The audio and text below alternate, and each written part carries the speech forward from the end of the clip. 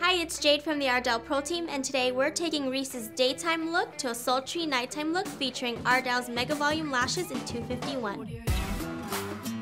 First, add a deep plum from the outer corner all the way up to the brow bone.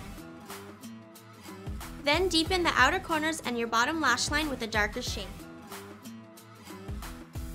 Next, apply a black gel eyeliner to the bottom of your eye. Finish off the look with Ardell's Mega Volume Lashes in 251.